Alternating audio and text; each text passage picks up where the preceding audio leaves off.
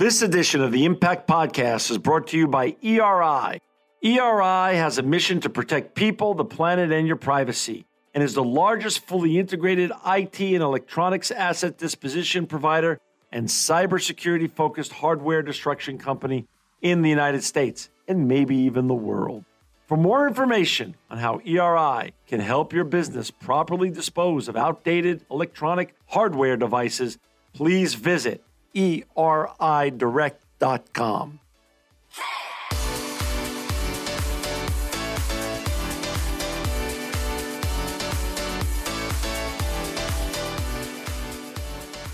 Welcome to another edition of the Impact Podcast. I'm John Shegerian, and I'm so excited to have with us today Nancy Gillis. She's the CEO of the Green Electronics Council. Welcome to the Impact Podcast, Nancy. Thank you. I'm so excited to be here, and I'm so looking forward to our conversation. So am I. And before we get into all the important and impactful work you're doing at the Green Electronics Council, can you share a little bit of the Nancy Gillis journey and story? Sure, I would love to, because I think it's an interesting one, and one in which I hope many, both younger professionals and women professionals, consider and potentially follow. Great. And by that, I mean, I am in an organization, we'll talk about the Green Electronics Council, that focuses on the intersection of sustainability, of technology, and of supply chains. And that's a really interesting and an impactful intersection to be at. And I got there because, as a young myself, and as many young people globally are now, I became interested in our Earth. And I fell in love in what it offers of plants and animals, and played in the backyard and appreciated that. So I was first and foremost a sustainability advocate. And then, I don't want to date myself, but I was still around when records were there, and lived through the translation to CDs and iPods. So technology all of a sudden became something in which that's where my music went. And of course, I wanted to be a hip person, so I kept up with that. So not only was I appreciating the nature and the natural world, I was also appreciating the impact of technology.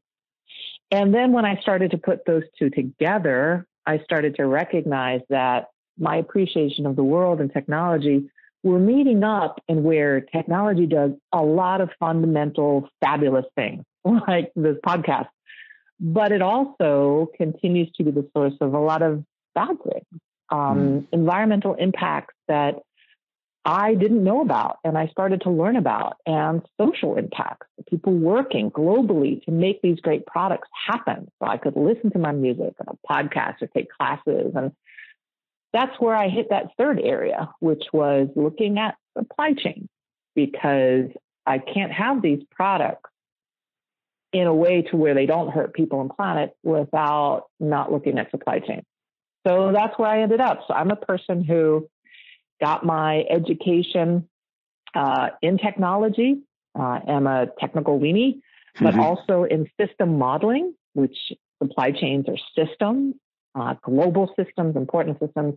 And I've put those two educational backgrounds together in a job that is a nonprofit, where I get to be an advocate and actually invest in my love, first and foremost, of the planet and all the people on it. So that's a little bit about myself. That's wonderful. That is just wonderful. And, frankly speaking, and I just wish we had more of you in this world. The world would be a better and greener place. But that's why you're here today, to share your story and also the story of the Green Electronics Council. And for our listeners who want to find Nancy and the Green Electronics Council and her colleagues and all the great and important work they're doing, please go to www.greenelectronicscouncil.org. I'm on your site now. It's a wonderful site. There's lots of great information and important information here. Can you just start with, what's the real mission? What's the baseline mission of the Green Electronics Council? Good question. So as I mentioned, kind of my own personal motivation and passion is sustainability, right? So it's making sure that the world continues to be both environmentally and socially as good as it can. And so the Green Electronics Council, that's kind of its mission as well. But it's also focused on a recognition of the value of technology. So what the Green Electronics Council tries to do is it tries to create a world of only sustainable technology. And there are other organizations who are trying to do the same thing. So the way that we do it is rather unique. We seek to harness the power of purchasing, the stuff that we buy. But it's not necessarily the power of individual purchasers, because there's so many of them. And we're a small nonprofit, so they're kind of hard to influence. Right. We actually seek to influence institutional purchasers. Those are the purchasers either on the public side, so government folks at a national level, at a municipality, a city, or even private sector. So those big companies that we read about that are like $1 trillion in valuation, we try to get them to, when they buy, to buy sustainable technology. And when they buy it, and these are individuals in their sourcing or procurement functions who, by a stroke of a pen, one buying decision, buy thousands of technology, laptops, mobile phones, copiers, printers, monitors, televisions, you name it. And in influencing them and them buying so many and buying only sustainable versions of it, that's a big demand signal to all of those companies who make those products. So the Green Electronics Council, simplistically, again, what we do is we seek to influence the institutional purchasers, those buyers, to buy credible, sustainable versions of all of these different technologies that they use to serve as a demand signal to influence the design and the supply chain behaviors of the major technology brands. And that's what we do. Got it. So you're known for your eco label, the EPEAT that you've created, the EPEAT label. Can you explain to our listeners how that was created, why that was created, and how it actually, what it means in terms of, as you put it, institutional purchasing? Good question. So you are right. The Green Electronics Council, in our support of institutional purchasers globally, we've got a number of tools and resources that we make available. And I'll think about it. You're a purchaser. You're either buying for, I don't know, the country Germany, right, or the country Canada, right, and you have to buy 10,000 of laptops, right, because you're disseminating them to all of those offices of your government throughout your country. And of course, those laptops need to do a number of things. One of those is be sustainable. So as you're looking at the fact of their size and how fast they are and how much memory they have and all these other things that the people who are going to use them want and need, then you also need to think about sustainability. So how can you think about sustainability as easily as possible without then having to know about what's the recycled content and whether or not it has hazardous materials and those, did children actually put these together? I mean, it could be very overwhelming. So as you mentioned, what we've created is an eco label. It basically is this thing that you can ask for, EPEAT. And by saying, does your product meet EPEAT, you don't have to worry about calling out in your procurement. So when you buy these individual environmental and social requirements, all you have to say is EPEAT. And what we've done is we've made sure that those individual requirements, the ones environmentally and socially, that a product needs to address. So anywhere in that product life cycle. So did conflict minerals, right? Extraction phase, did conflict minerals come into play? Were these products manufactured and assembled in an environmentally and socially responsible way? Is this product built for energy efficiency when you use it, right? And increasingly, most importantly, when I'm done with this product, is it going to be able to be recycled? Can I repair it? Or is it just going to go to the trash heap? All of those things that you want those purchasers to care about under sustainability, we've wrapped them up really nicely in that eco-label EP. So all that purchaser has to do when they're buying 10,000 of those, be it a laptop or whatever other technology that EP covers, they just need to ask for EP, and boom, they get these highly sustainable products. And although you've created this guidance and the terminology EP for institutional purchasing, as you say, a country or a large organization that really can move the needle in sustainability, is this something for our listeners who are just general consumers of electronics and other technologies also to be looking out for, the EP label themselves? They can, and that's a great question. In fact, I bet some of your purchasers are saying, that are also listening to the podcast, hey, I am a purchaser, and I've never heard of this EP. Right. How impactful can this EP be? Right. Well, you know what? If they've never heard of us, that's okay. We welcome them to come to, as you pointed out, our website. We actually have a website that's www.ep.net, where all the products who meet our criteria are on. So they can go there. But if they're going, hey, how successful? It's okay because, as I said, we actually haven't been targeting them. And here's a benefit that they should feel comfortable about, which is when you've got those institutional purchasers actually carrying the water, making that EP requirement, and all of these major dollar spends are requiring EP, then you've got the companies. And just some of the companies that participate in EP are ones such as Apple, Dell, HP, HPE, Asus, Acer. So a whole litany. That's just a sample of some of the brands.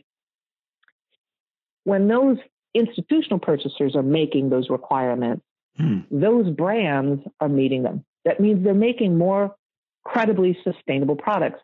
And now think about it. It's not as if those brands are going to say, you know what, I'm going to do a supply chain that's highly sustainable and pumps out these sustainable products. And then I'm going to build a whole nother supply chain and all the costs and stuff related to make non-sustainable products. Companies don't do that. So what's happening is the companies are pumping out these more sustainable products to meet the demand of the institutional purchasers. And the listeners to your podcast who are going out, it's high likelihood that they actually bought one of those EP sustainable products and didn't know it. Right. Because that's the impact of institutional purchasers. In fact, if one thing that your listeners can take away is an unsung hero in today's sustainability and climate change movement are purchasers. The people who go in every day, look at contracts, make purchasing decisions, and make the choice to put that power towards credible, sustainable products. I love it. Nancy, so how it works. Explain to our listeners how it works. So if I'm a manufacturer, if I'm Apple or Dell or any of the other great and wonderful brands and iconic brands you just mentioned, and others, of course, want to get the EP label for the newest gadget I've just created, then I come to your organization and you put it through some sort of that rigorous testing and your algorithm to make sure that it hits the criteria to be labeled EP certified? Kinda. Okay. You're real close on that. Okay. So you are right. If we've got a brand who says, hey, I want to be covered by EP, and EP is the leading global eco-label for technology products. Wow. It's used by more purchasers than any other eco-label. And right now it's used by purchasers in 42 countries. So you can well imagine why we are honored to actually have those iconic brands be part of the EP program. But it's not easy. So, and they'll be ones to tell you that, because if you're meeting the needs of institutional purchasers and they're buying a whole bunch of these, I mean, just in 2019, there were more than $4 trillion worth of spend against EP. I'm telling you, Unsung heroes are those purchasers. They're putting a lot of power behind this. And so let's just say there is a brand and they say, okay, I want my products in this category. And again, EP covers things such as laptops and tablets and mobile phones, televisions, printers, multifunctional copier devices, even servers, right? For those data centers that are so important now to our connectivity, things such as that. So we cover most of the technology that's currently in what we would consider our home or external office environment. And if a brand wants to get it covered, they need to come to us and they need to first signal. And then what we do is, of course, we show them the criteria that their products need to meet. Now, we're a unique label in that we're not just required criteria. So it's not just, oh, I meet it and I'm EP. No. We're one that likes innovation in technology. You know, I talk about, I'm passionate about technology. Technology is awesome. And we want more, better technology, but we also want that more, better technology being increasingly more sustainable. So for EP, the criteria are required. You don't meet the required, you're never going to be considered EP. But we also have optional criteria. So a brand can come in and say, okay, I've met the rather high required. That was tough enough. But you know what? I'm committed to sustainability because I too am a brand in the technology sector. Who my employees and my customers, I know they care about sustainability. So I've chosen to have my products meet optional criteria. And it's purely a choice. And these then are criteria that really make sure that that product continues to be sustainable on the environmental and social front. And the more optional these products meet, the more that product is considered either a silver or the highest level, gold. So EP is an eco label where you can buy EP products at the silver level, EP products at the gold level. And if you're at the gold, it means that that company has actually invested maximum amount to make sure that their products are sustainable, that they're personally invested in that.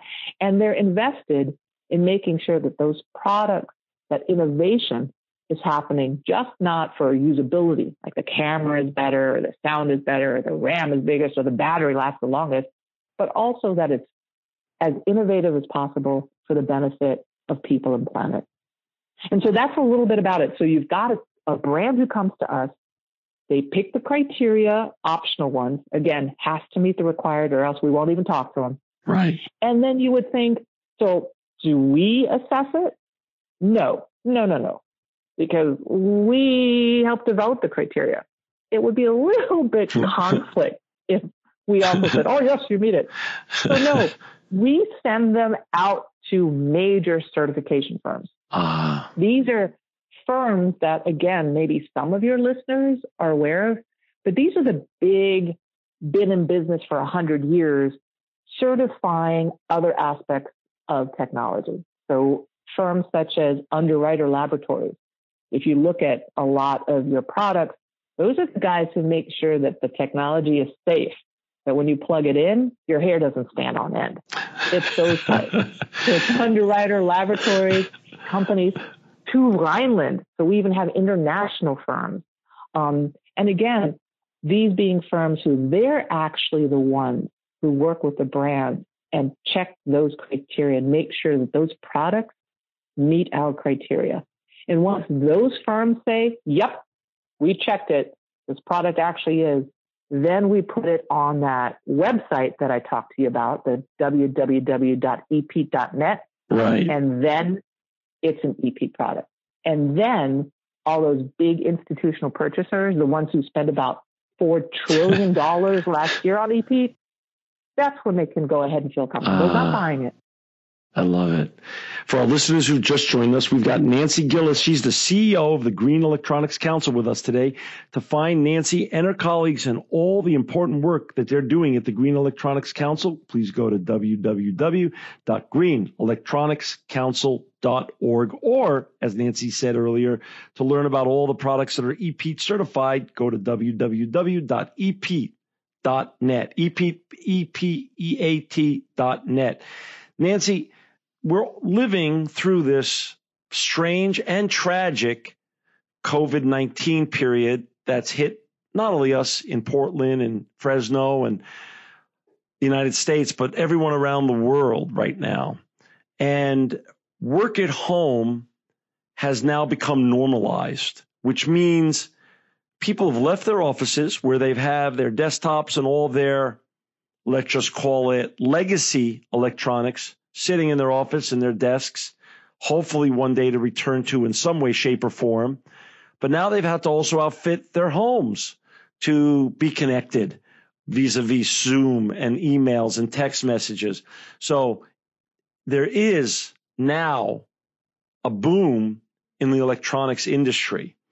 What's your take in terms of the technological boom that we're living through, partially due to this COVID-19 pandemic and all the electronics that are coming out of it and its interrelationship with the future of sustainability and the ecosystem of our planet? Wow. If that's your closing question, I thought you were just going to ask me, so what's your thought about sustainability? But you've just wrapped future and planet and COVID all together. I don't want to get out to, but yeah, you're up for it, and we don't have to eat the elephant in one bite. You can just go bite by bite, and we can walk through it together. Let me hear because I know I know you have a take on this, and I really am interested in that. I know our listeners would be as well. I do, and I appreciate you allowing me to tease you and to do so in such a way that doesn't minimize the fact that we are at a time that I even tell my own staff is unprecedented. And it seems like such a small word for where we find ourselves in this world. It doesn't do justice to the tremendous upheaval and change and cost of life that we're living through because of COVID. And one of the things that we really see with this almost immediate move towards working from home has been that, we started this conversation and I said, hey, individual consumers, if they don't know EPEAT, that's okay, because we've been targeting institutional purchasers. Well, guess what? With everybody working now from home, those individuals consumers, they've become institutional purchasers because they are buying products to be able to work from home. They are buying technology products on behalf of the need to work for their companies. And so that kind of has made them institutional purchasers. And with so much reliance on that technology, there's been a tremendous increase in the demand for connectivity, for networks to work. We find ourselves also, because we're at home, and sadly, this is not a good thing, it becomes a little challenging to separate, right? We no longer close our office drawer, pick up our satchel, right, and go down to the parking lot and either get in our car or wait for the bus. We don't do that anymore.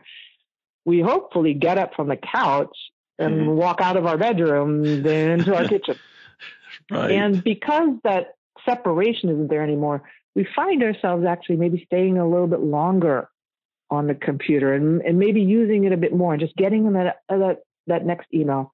So suffice it to say, this tremendous move has really caused more people to buy more technology. In fact, there are waiting lists for certain type of laptops and so forth because everybody needed them all at the same time. It's kind of like toilet paper, right? It's really hard to get and you really need it. But that usage and the inability for us to use what we've done before to separate from work has meant that there's so much more draw on the energy. There's so much more draw on those products. There's so much more buying of those products. So people who, yes, you are end consumers, and actually our eco-label EPEAT wasn't one that we were targeting. You've now become institutional purchasers. And I need your listeners to recognize their power now as well. I need your listeners to recognize that now when they have a choice, they should be actively seeking credible, sustainable technology products. And they can do that through, of course, ePeat. Mm-hmm. And we're proud to say that actually Amazon, which is where a lot of people go, especially in North America, but also overseas, to find technology products, that Amazon is featuring ePeat products as part of their climate pledge. So you can go on Amazon and you can find ePeat products. That's awesome. You could also go find products such as Energy Star, which is another eco label that's been out there even longer than ePeat. And ePeat actually has Energy Star in it. So when you're buying an ePeat product, you're already getting an Energy Star product. But what I'd like to say is that for all of us now who are constrained, first and foremost, protect yourselves. And of course, do stay home. Do try to socially distance. Do be wearing your mask. If I may say that on your show, but do be doing that. We are a science-driven organization. We believe in science, and that's what the best science is telling us. But also, as you're working from home, if you're one of those who are lucky, we are lucky if we're able to continue to work and have it be from home. Now is your time. If you care about this earth, if you care about this planet, if you have children that are driving you mad, but you still care enough about them to keep this planet for them, buy credible, sustainable products. Buy those laptops, those TVs, those tablets that you're putting in your children's hands so they can continue to be educated. Buy those things and look for ePeat. That's what I would ask.